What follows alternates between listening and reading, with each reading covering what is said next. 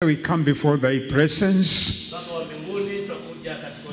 We exalt you, King of glory, seated on thy throne of power, Lord God. You command blessings. You speak mercy. You speak grace. You release good things. You release the treasures of the kingdom to your children. You enlarge us, Lord God. Here we are in your house this morning. We desire, Lord God, to worship you. We delight in praising you.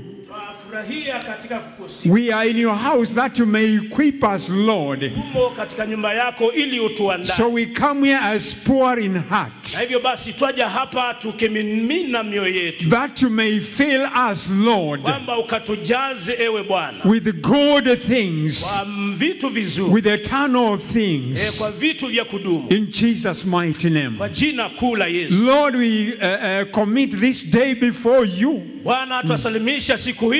and present ourselves before you. Lord God, we pray for those who are on the way, but may join us that we may be blessed. We invite your spirit here.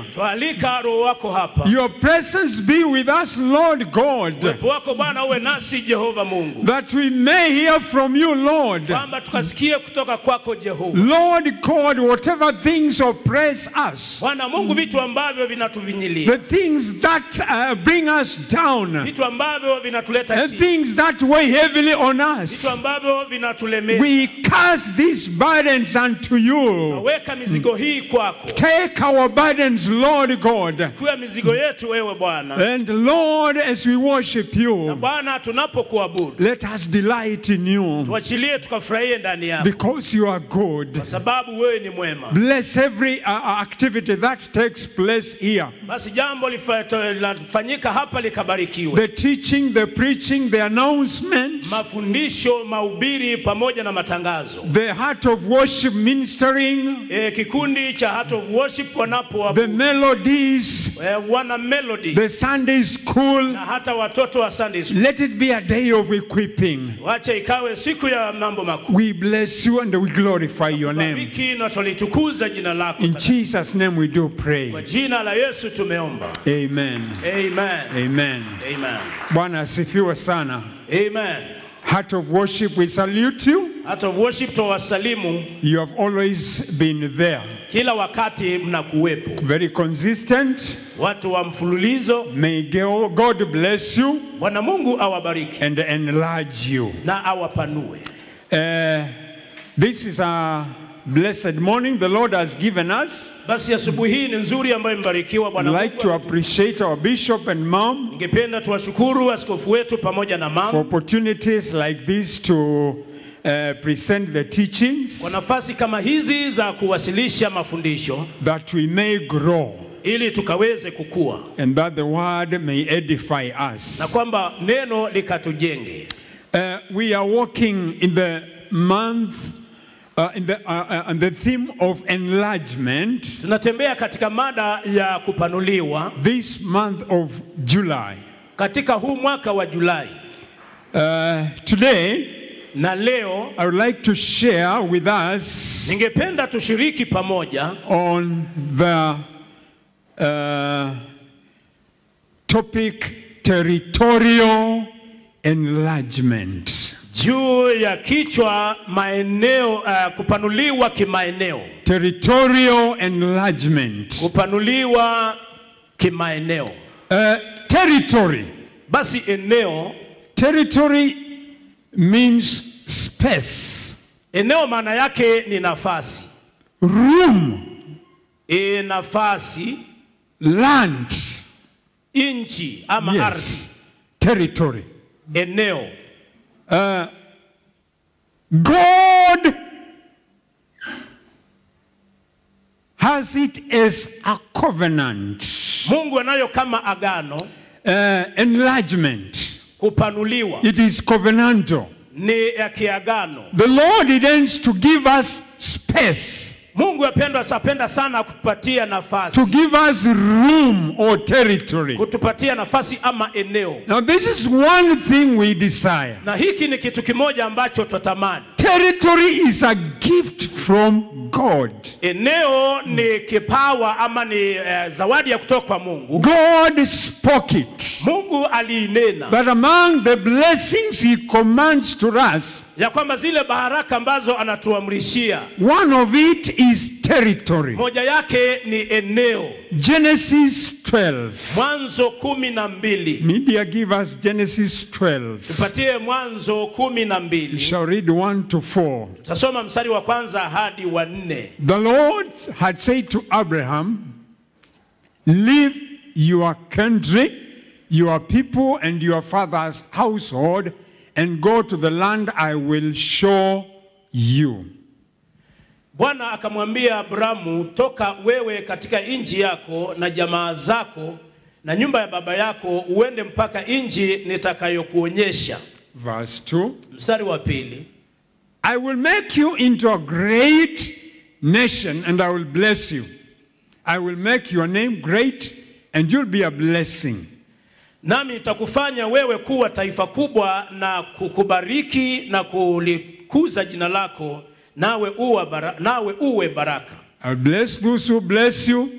Curse whoever curses you I will curse, and all peoples on earth will be blessed through you. Nami nitawabariki wakubarikio, naye akulanie nitamlaani, na katika wewe jamaa zote za dunia watabarikiwa. Verse 4. Mstari wa 4. So Abraham left as the Lord had told him, and Lot went with him. Basi Abrahamu akaenda katika kama Bwana alivyomuamuru, Lutu akaenda pamoja naye. So God here is telling Abraham, leave. Basi hapa Mungu anamwambia Abraham, to the land I will show you. Aende katika nchi ambayo atakayomuonyesha. He wants to give him some territory somewhere. Anataka umpatia sehemu, eneo mahali. Exodus 34:24. Kutoka 24 mstari wa 24. Exodus 34:24. Kutoka 34 mstari wa 24. I will drive out nations before you. Nitayaondoa mataifa mbele zako. And enlarge your territory. Na kupanua nchi yako. So this is God giving our fathers room. Kwa hivyo huyu ni Mungu akiwapatia baba zetu nafasi. Space. Sehemu. Now, why does God want his people to have room or space or territory? Kwa nini Mungu anawataka watu wake wapate nafasi ama sehemu? Again, let's ask. Tena pia wacheni tuulize. Why do you move from kwenyu to kwakwa? Kwa nini basi unatoka kwenu ukaenda mahali ambako ni kwako? From kwenyu to kwakwa. Kutoka mahali ambapo ni kwenu ukaingia mahali kwako. Well, one. Uja kwanza. Because this is the same concept here. God, why is God moving people from place to another? Kwa sababu dhana ni hiyo tu. Kwa nini Mungu anawatoa watu mahali fulani anawapeleka mahali pengine? Number one. Ya kwanza. For freedom. Ili wapate uhuru. Freedom. Uhuru. Where people are squeezed, pale watu wamefinyana, there are all manner of conflicts.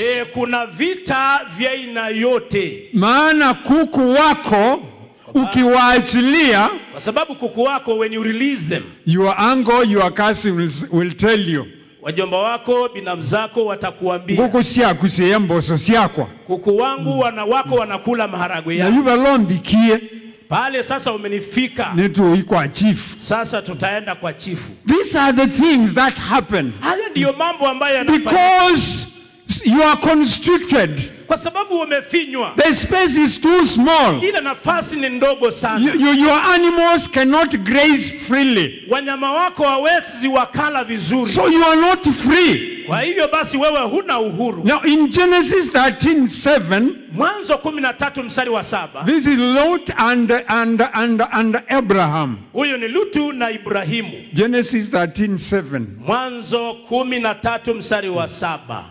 Mwanzo. Genesis, yes, Genesis. Mwanzo. And quarreling arose between Abraham's herdsmen and the herdsmen of Lot. The Canaanites and the Perizzites were also living in the land at that time. Kukawako ugomvi kati ya wachungaji wa nyama wa Abrahamu na wachungaji wa nyama wa Lutu, na siku zile Wakanaani na Waperezi walikuwa wanaishi katika nchi hiyo. So Abraham as its husband, kwa hivyo Ibrahimu yuko na wafanyakazi wa mifugo yake, and you also have Lot here. Na tena pia yuko na Lutu hapa. Here you also have Canaanites. Hapa pia kuna Wakanaani. You have Perizzites. Kunao Waperizi in that land. Katika hiyo nchi. So now, in this kind of situation, katika hali the space has become too small. Ile nafasi yao imekuwa ndogo sana. So what is happening? Kwa hivyo kinachofanyika, you have quarrels, you have conflicts, you have chaos here. Una migogoro, una ugomvi, kuna matatizo hapa. There is strife here. Kuna mingangano hapa. And there is jealousy. Na tena pia kuna wivu. There is pain. Kuna uchungu. So what happens is that Abraham is told to move. Kwa hivyo kile kinafanyika ni kwamba Ibrahimu anaagizwa kuondoka. God tells him, Mungu anamwambia, look at the horizons on this side. Hebu tazama upeo this side. Upendo, I give you that land. So leave. Kwa hivyo ondoka. And they leaves Lot. Na yeye anamwacha. And so he settles, there is peace, there is freedom for him. Na hivyo anatulia na kuna uhuru na kuna amani kwake. In 1 Chronicles 4, Mambo ya Nyakati wa kwanza sura ya 4, 9, 10, mstari wa 9 na 10. The story of Jabez. Ile hadithi ya Besi. 1 Chronicles. Jabez was more honorable than his brothers. His mother had named him Jabez, saying, I gave birth to him in pain. Naye Yabesi alikuwa mwenye heshima kuliko nduguze, na mamaye akamwita jina lake Yabesi, akisema ni kwa sababu nalimzaa kwa huzuni. Jabez cried out to the God of Israel, oh, that you would bless me and enlarge my territory. Huyo Yabesi alimlilia Mungu wa Israeli akisema, lau kwamba ungenibarikia kweli kweli na kunizidishia hozi yangu. Let your hand be with me and keep me from harm, so that I will be free from pain. Na mkono wako ungekuwa pamoja nami, nawe ungenilinda na uovu, ili usiwe kwa huzuni yangu. Naye Mungu akamjalia hayo aliyoyaomba. So Jabez was born in pain. Yabesi alizaliwa katika uchungu. And most likely he lived in pain. Na tena pia kaishi katika huzuni. He must have been very constricted in life. Lazima alifinywa sana katika maisha. Ukethia ona hata vile anakula, vile analala, nyumba anayolala, constricted, squeezed. Alikuwa amefinywa kabisa katika mahali analala, kile chakula analala, na mambo mengine alikuwa amefinywa kabisa. Nakumbuka tukiwa wadogo tunakuwa, unapata mnalala kitanda cha 3x6 na mko waine hapo. Very, very, very squeezed. So this is the kind of life Jabez lived. Sasa mmefinyana pale katika kitanda hicho kidogo na mko wanne. Sasa maisha ya Yabesi yalikuwa namna hiyo. Our sitting room is the size of 6x6. Ama sebule kipimo chake ni 6x6. So when you sit there, kwa hivyo mnapoketi hapa, you are really squeezed. Hakika mmefinyana. So Jabez is praying now for a territory. Kwa hivyo Yabesi sasa anaombea sehemu. He has lived without space. Ameishi pakiwa hapana nafasi. For so long. Kwa muda mrefu. So time has come, he prays that, Lord, enlarges his territory. Kwa hivyo basi wakati umefika sasa anamuomba Mungu ili aipanue sehemu yake. And the Lord does it. Naye Mungu akaifanya. Number 2. Ya pili. Why God blesses us with a territory. Kwa nini Mungu atubariki na sehemu? Is for our growth. Ni kwa kupanuka kukua kwetu. For our growth. Kwa kukua kwetu. You are able to make wealth. Unaweza kutengeneza utajiri. Where there is space. Ambapo kunayo nafasi. I tell you, even if you have the money somewhere in a bank account, niwaambie hata kama unazo pesa mahali fulani katika and you talking of investing, na unaongea kuhusu uwekezaji, you will need space somewhere. Utahitaji nafasi mahali. And the space is about where can I buy a plot. Na nafasi ni kuhusu ni wapi basi nikaweze kununua plot. And raise some rentals. Na niweze kujenga nyumba za kupangisha. Where can I buy land? Ni wapi ninunue sehemu ya ardhi. And do some serious agriculture. Na nifanye ukulima ambao ni wa kumaanisha. Where can I buy land? Ni wapi niweze kununua sehemu ya ardhi. And build a spacious house. Na nijenge nyumba ambayo iko na nafasi. So when you have a territory, you grow. And because you can create wealth. In Genesis 26. Genesis 26 is a story of Isaac. Genesis 26. There was a famine in the land. Kulikuwa na njaa kubwa katika nchi hiyo. That is besides the earlier one during Abraham's time. And Isaac went to Abimelech, king of the Philistines, in Gerar. Mbali na njaa ile ya kwanza iliyokuwa siku za Ibrahimu, Isaka akamwendea Abimeleki mfalme wa Filisti huko Gerari. Okay, verse 6. Mstari wa 6. So Isaac stayed in Gerar. Isaka akakaa katika Gerari. He was given a territory somewhere. Alipatiwa sehemu ya ardhi mahali. Now what happens there? Kinachofanyika hapo, he begins some serious agriculture there. Anaanza ukulima wa kumaanisha hapo. All right, verse 12. Mstari wa 12. Isaac planted crops. Isaka akapanda chakula in that land. Katika nchi hiyo. The same year he reaped 100-fold. Na akapata mwaka ule vipimo 100 kwa kimoja. Because the Lord had blessed him. Kwa sababu Bwana alimbariki. Verse 13. Mstari 13. The man became rich. Na mtu huyu akawa tajiri. And his wealth continued to grow. Na utajiri wake ukazidi kukua. Until he became very wealthy. Hata akafanyika tajiri mkuu. Territory. Eneo. Space. Nafasi. This man has grown. Mtu huyu amekuwa. This man has accumulated wealth. Mtu huyu amekusanya utajiri. So with the territory, kwa hivyo pamoja na nafasi, we grow. Tunakuwa. We make wealth. Tunatengeneza utajiri. Jacob went to Egypt. Yakobo akaenda Misri. They were a family of 70. Walikuwa familia wa watu 70.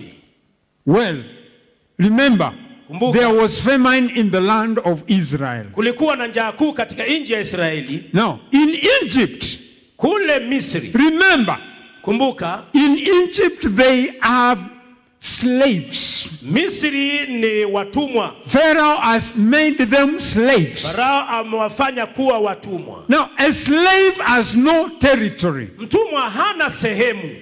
A slave operates at the mercy of the master. Mtumwa anafanya kazi chini ya rehema za mkubwa wake. So you see, for over 400 years, kwa hivyo tunaona zaidi ya miaka 400, these people cannot make any wealth. Watu hawa hawezi wakafanya utajiri wowote. Because they have no territory of their own. Kwa sababu hawana sehemu yao wenyewe. Now, we are all familiar with the refugee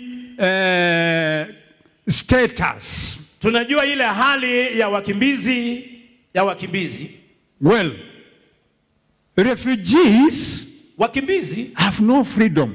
Hawana uhuru. You leave your country, you go and camp somewhere. Ingia katika nchi na unaenda kuweka katika kambi mahali. You don't go out. Na hautoki pale. Your freedom is only within the cage. Uhuru wako ni pale tu katika huo mtego. And actually that is no freedom at all. Na hakika huo sio uhuru hakika. So they were misused kwa hivyo wakatumiwa vibaya by the Egyptians na wa Misri to make wealth for them. Kujitengenezea utajiri. So they can't do business, they can't interact much. Hawezi wakafanya biashara, hawezi wakaingiliana sana. They wait for support. Wanangojea kuungwa mkono. You age and die. Unazeeka na unakufa without being able to do anything. Ukiwa huna nafasi ya kufanya because you have no territory. Sababu huna sehemu. Only when the Lord hears their cry. Ni wakati Bwana aliposikia and through the prophet Moses. Na kupitia nabii Musa. They are delivered. Walikombolewa. And they go to their own land. Na wakaenda katika nchi yao. Where they are able to make wealth. Hali ambapo wanaweza kutengeneza utajiri. Where they are free. Hali ambapo wako na uhuru. Well, so for growth or creation of wealth, kukuza ama kutengeneza utajiri. that is the other reason why God gives us a territory. Hiyo ndio sababu nyingine ambayo Mungu anatupatia sehemu ama eneo. In Luke 22:12. Luka 22 mstari wa 12. Luke 22:12. Luka 22 mstari wa 12. Jesus sent John and Peter. Yesu akamtuma Yohana na Petro to prepare the last supper. Ili waende wakaandae meza ya Pasaka ya mwisho. Well, he will show you. Naye atawaonyesha a large upper room. Chumba kikubwa gorofani. He tells them somebody will be waiting there. Na kuna mtu ambaye atakuwa anangojea hapo. And that person will show you a large upper room. Mtu huyu atawaonyesha chumba ambacho ni kikubwa kule juu. All furnished. Ama kimewekwa samani. Make preparations there. Basi mkaweze kukiandaa. I was wondering, why is Jesus so serious here? You see some adjectives here. Large. Hapa yes, nashangaa kwa nini Yesu akatumia maneno mengine ya vivumishi pale. Large, upper, furnished. Cha juu na kimeandaliwa. Okay, our focus is large. Sasa mtazamo wetu hapa ni kubwa. I have noticed that when there are very serious deliberations, nikatambua kwamba kunapokuwa na mambo ya muhimu ya kujadiliana. When an institution wakati taasisi reaches a point where the focus is on some serious deliberations. Napofika mahali ya kwamba sasa ule mtazamo ni katika majadiliano ya kumaanisha. Especially focused on results. Sana sana juu ya matokeo. Serious agenda agenda za muhimu are discussed at large rooms. Zinazungumziwa katika vyumba ambavyo ni vikubwa. Large rooms. Vyumba vikubwa. When we are going to analyze results, wakati tunaenda kufanya uchunguzi wa matokeo, when we are setting the strategic plan, wakati tunaweka ile mikakati, I normally see our bosses huwa nawaona wakubwa wetu take these meetings to places with large spacious rooms. Wakipeleka mikutano hii katika vyumba ambavyo vinazo nafasi. Because that is sort of underlining the seriousness of this matter. Kwa sababu hiyo sasa ni kuweka mkazo juu ya umuhimu wa jambo hili. This was the last supper. Hii ilikuwa Pasaka ya mwisho. And the last supper, na Pasaka ya mwisho, this one cannot just be held anywhere. Hii haiwezi kufanywa tu mahali popote. This is a very serious meeting. Huu ni mkutano wa kumaanisha. Because the master will be leaving. Kwa sababu Bwana atakuwa anaondoka. And they will be delegating duty. Na atakuwa anapatiana majukumu. To those who will be left. Wale ambao wataachwa. So it's a very serious meeting. Kwa hivyo ni mkutano wa kumaanisha. It was taken to a large upper room. Ukapelekwa kwa chumba kikubwa cha juu. And all the stakeholders were to come. Na wale wahusika wote wangekuja. The 12 disciples. Wale wanafunzi 12. Why is it large? Basi kwa nini chumba ni kikubwa? Jesus Yesu is too large. Yeye ni mpana sana. To be accommodated in a small room. Kuingia katika chumba ambacho ni kidogo. The mindset of Jesus is too large. Ule mwelekeo wa kinia wa Yesu Kristo ni mpana sana. It cannot be accommodated in a small room. Hauwezi ukawekwa katika chumba ambacho ni kidogo. The mindset of serious leaders, mwelekeo wa kinia wa viongozi, is usually large. Na kuwa mpana na mkubwa sana. It cannot be accommodated in a small room. Hauwezi ukawekwa katika chumba ambacho ni kidogo. So the room has to be large. Kwa hivyo nafasi lazima iwe kubwa. The territory is spacious. Hiyo sehemu lazima iwe na nafasi kubwa. The kind of talk that is taking place here, aina ya mazungumzo ambayo it is not going to be very small. Hayatakuwa madogo tu. No. Hapana. Jesus is too large. Yesu ni mkubwa sana. For small talk. Kwa mazungumzo madogo. For cheap ideas. Kwa mawazo ambayo ni maduni. So large is very significant here. Kwa hivyo upana hapa ni wa muhimu sana. Well, sawa. Isaiah 54. Isaya 54. 1 to 3. Mstari wa kwanza hadi wa 4. It's a very sweet scripture. Mstari ambao ni mtamu sana. Sing, oh barren woman. Imba wewe uliye tasa.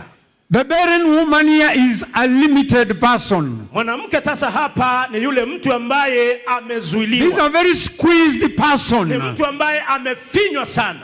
Walking in narrowness. Akitembea katika mahali ambapo ni finyu. Now time has come. Sasa wakati umefika. The prophet is telling her, nabii anamwambia, it is time to shout. Ni wakati wa kupaza sauti. It is time to speak. Ni wakati wa kuongea. It is time for you to have enough. Ni wakati wa kupata kitu cha of limitation. Vile ambavyo vimezuiliwa. Time has come to claim your space. Wakati wako umefika wa kudai nafasi. Time has come to claim your territory. Wakati umefika wako wa kudai sehemu yako. You have had no child. Wewe hujapata mtoto. You have had no fruit. Wewe hujapata matunda. Now time has come. Sasa wakati umefika. For you to speak fruitfulness. Wango kwako kuongea matunda. To speak growth. Kuongea kukua. Verse 2. Mstari wa 2. Enlarge. Panua. The place of your tent. Mahali pa hema yako. Stretch your tent curtains. Basi ukavute hema yako. Very wide. Iwe pana sana. Lengthen your cords. Na tena pia utandaze uongeze urefu wa kamba zako. Strengthen. Na uvikaze. Yani this one. Sasa hii. Enlarge the place of your tent. Panua mahali pako pa hema yako. Where do you stay? Wewe unaishi wapi? We have been used to living in a house that is 4x4. Tumezoea kukaa katika chumba ambacho ni kidogo. Time has come. Wakati umefika. Now make it 13x13. Sasa ukaipanue. The place of your tent. Mahali pa hema yako. Enlarge it. Ipanue. Raise your faith. Inua imani yako. Raise your faith. Inua imani yako. If you thought you can only stay in Lodiba, unaweza kukaa tu Lodiba. Now enlarge the place of your tent. Sasa panua mahali pa hema yako. Raise your faith. Basi inua imani yako. Time has come to live at the king's palace. Wakati umefika kwako kukaa katika ikulu ya mfalme. To wine and dine with the king. Kula na kunywa pamoja na mfalme. Lengthening our cords. Kurefusha kamba zetu. In 1 Kings chapter 6. Wafalme wa kwanza sura ya 6. 1 Kings chapter 6. Wafalme wa kwanza sura ya 6. 1 Kings 6. Wafalme wa kwanza 6. No, is it first? Should be second. The story of the prophet, yes, 2 Kings. Ni wafalme wa pili. The company of the prophet said to Elisha. Basi kisha wana wa manabii wakamwambia Elisha, look, tazama, the place where we meet with you is too small for us. Mahali tukaapo mbele yako ni padogo kwetu. So it is time. Basi ni wakati to move to the place where we want to settle the ark. Wetu twende mahali ambapo tutastahili kutuliza ile safina. Okay, verse 2. Mstari wa pili. Let us go to the Jordan. Na twendeni kule Yordani. Where each one of us can get a pole. Pale kila mmoja wetu atatoa kijiti. And let us build a place there for us to live. Na ili tujifanyie huko mahali pa kukaa. And he said what? Naye akajibu, go. Twendeni. Go. Nendeni. The place where they meet has become too small. Mahali wanapokutania pamekuwa padogo. Time has come for a bigger room. Wakati umefika kwa nafasi kubwa. For a bigger territory. Kwa eneo ambayo ni kubwa. Where there will be freedom. Pale ambapo kutakuwa na uhuru. So they say, let us go to the Jordan. Basi wakaamua na waende kule Yordani. We get materials. Wapate malighafi. To build a place. Wajenge mahali. For us where we can live. Wetu mahali ambapo tutaweza kukaa. This thing is about faith and also work. Jambo hili ni kuhusu imani pamoja na kazi. For enlargement. Kwa kupanuliwa. We need to raise our faith. Tunahitaji kuinua imani yetu. We have to sing. Tunastahili kuimba. The woman is told to sing, oh barren woman. Anaagizwa haimbe kwa sababu. Because what is coming to you. Sababu kile kinakuja kwako. Is enlargement. Ni kupanuliwa. Now go to the Jordan. Sasa henda Yordani. With your hands. Moja na mikono yako. Do some work. Fanya kazi.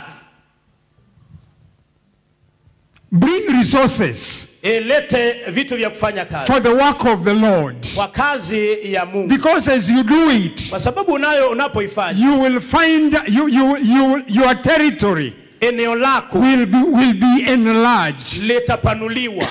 As you do the work of the Lord. Unapofanya kazi ya Bwana. Your territory will be enlarged. Eneo lako litapanuliwa. And so they go to the Jordan. Na hivyo basi wakaenda Yordani. They bring resources. Wakaleta vitu vya kufanya kazi. To build a house. A place for them to live. Ya kujenga nyumba mahali pao pa kuishi. I say. Ninasema. Territorial enlargement. Kupanuliwa kwa eneo. Is very important for us. Ni kwa muhimu sana kwetu. Without space. Pasipo na nafasi. There is very little we can do. Tunaweza kufanya kidogo sana. And God has commanded it. Naye Mungu ameiamrisha. That we need territory. Ya kwamba tunahitaji eneo ama with the territory we are free. Tukiwa na sehemu tuna uhuru. With the territory we are going to be enlarged. Tukiwa na nafasi basi tutapanuliwa. In the name of Jesus Christ. Kwa jina la Yesu Kristo. And we shall become a great in the land. Na tutafanyika wakuu katika nchi. As we gain territories. Tunapopata maeneo. My prayer is that each one of us here. Maombi yangu ni kwamba kila mmoja wetu will be enlarged territorially. Atapanuliwa kimaeneo. Families will be enlarged territorially. Familia zitapanuliwa kimaeneo. Year after year. Mwaka baada ya mwaka. Time after time. Wakati baada ya wakati. That bishop will be going. Kwamba askofu atakuwa anaenda. To anoint. Kutia mafuta. Territories of brethren. Maeneo ya wapendwa. As we get enlarged. Tunapopata kupanuliwa. Because that is evidence. Kwa sababu hiyo ni hakika. That the Lord is doing something in our lives. Ya kwamba Bwana anafanya kitu katika maisha yetu. That we are getting free. Kwamba tunapata uhuru. As we gain territory. Tunapozidi kupata maeneo. In the name of Jesus Christ. Kwa jina la Yesu Kristo. Lord God. Bwana Mungu. We thank you this particular morning. Tunakushukuru asubuhi hii. Because of your word. Kwa sababu ya neno lako. You have commanded a blessing. Umeamrisha baraka. to each and every one of us. Kwa kila mmoja wetu. Through the covenant with Abraham, Kupitia ile agano na it Ibrahim. was a covenant to enlarge us, Ilikuwa agano la kutupanua. to give us a territory Kutupatia sehemu. where we can operate freely, Pale ambapo tunaweza kufanya kazi tukiwa na uhuru. where we can make wealth, Pale ambapo tunaweza kufanya utajiri. where we can expand. Pale ambapo tunaweza kupanua. In the name of Jesus Kwa Christ, jina la Yesu Kristo. I pray, Lord God, Naomba Bwana Jehova that you'll enlarge our territories, kwamba upanue sehemu zetu. that there shall be no pain in our lives, Kwamba hakutakuwa na uchungu katika maisha that yetu. there will be no squeezing in our lives, Hapatakuwa na kufinyana katika maisha yetu. that even as we do your work, Lord Kwamba God, hata tufanyapo kazi yako we shall be expanded. tutapanuliwa. It is our desire, Lord Ni God, mapenzi yetu Bwana to settle the ark. kutuliza safina. So help us, Lord God. Hivyo Bwana Mungu tusaidie. Give us resources Tupatie mali to do your work, tukaweze kufanya kazi to yako. bring resources to expand Tukaleta malighafi ya kupanua your house, nyumba yako. there where we shall worship you, Ambapo tutakuabudu. call upon your name, O Father, Kulitia jina lako Baba. in the name of Jesus Kwa Christ. jina la Yesu Kristo. We bless you and we exalt you. Kubariki na We magnify your name. twaliinua jina lako. Enlargement is ours. Upanuzi ni wetu. In Jesus' name we do Kwa pray. jina la Yesu tumeomba. Amen. Amen. Bwana atubariki. God bless us. Sana Bwana Steve. Thank you. God bless.